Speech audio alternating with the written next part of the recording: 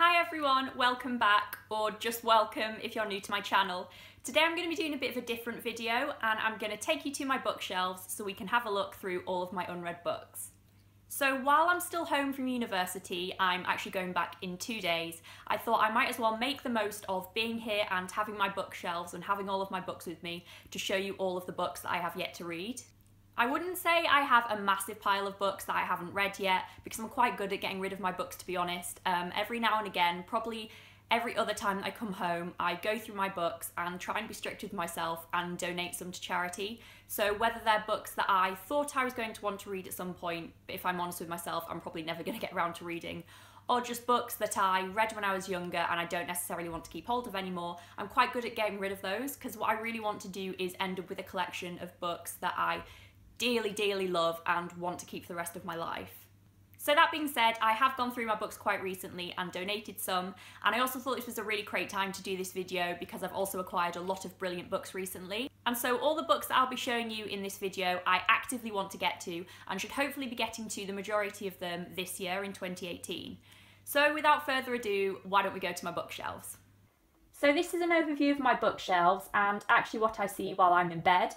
My bookshelves are organised by genre at the moment, which is my favourite way to organise my bookshelves. I just think it makes so much sense for finding books and just generally having them grouped in this way. So at the moment I have on the left hand side my literary fiction, my general fiction, historical fiction and some non-fiction and poetry at the bottom. And then on the right hand side I have my fantasy and sci-fi, my children's fiction and my YA fiction, and then in the middle I have the majority of my classics. So now what I'm going to do is take you in closer to each of the individual sections and talk you through all of the books that I haven't read yet in each of those genres. In my literary fiction section, I have yet to read A Girl is a Half-Formed Thing by Emma McBride, How to Be Both by Ali Smith, The Year of the Runaways by Sanjeev Sahota, The Inheritance of Loss by Kieran Desai, My Brilliant Friend by Elena Ferrante, And the Mountains Echoed by Khaled Hosseini, On Chesil Beach by Ian McEwan, and Atonement by Ian McEwan, Paradise by Toni Morrison, Do Not Say We Have Nothing by Madeleine Tien, Little Fires Everywhere by Celeste Ng, and finally The Goldfinch by Donna Tartt.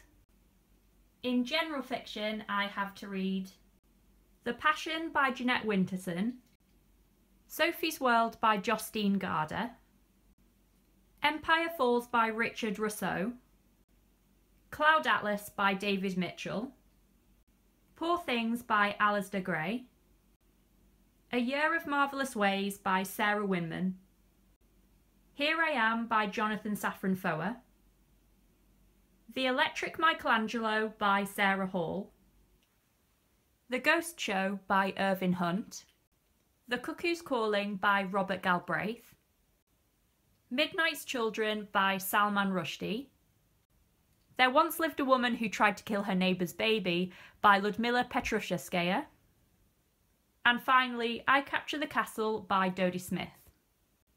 In historical fiction I have yet to read All the Light We Cannot See by Anthony Doerr, The Shadow of the Wind by Carlos Ruiz Zafón, The Narrow Road to the Deep North by Richard Flanagan, Wolf Hall by Hilary Mantel, and its sequel Bring Up the Bodies by Hilary Mantel, and finally Golden Hill by Francis Buford.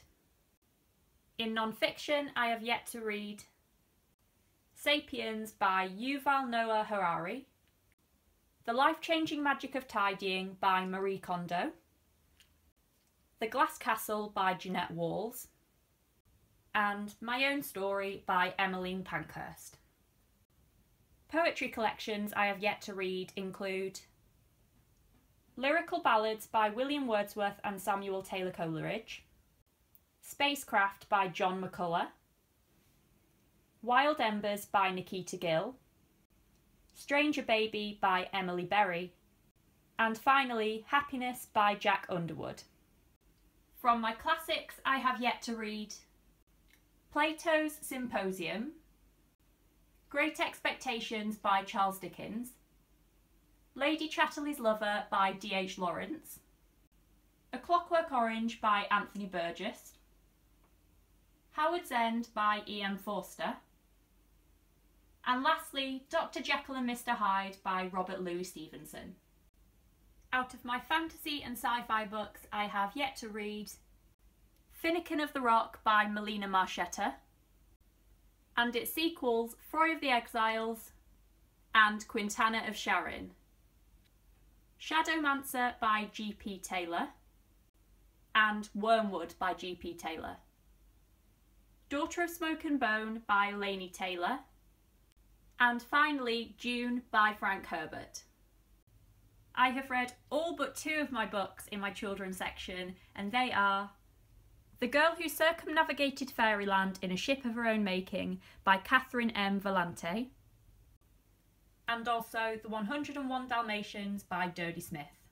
Finally, in my YA section, I have left to read Miss Peregrine's Home for Peculiar Children by Ransom Riggs, Noughts and Crosses by Mallory Blackman, and The Raven Boys by Maggie Stiefvater.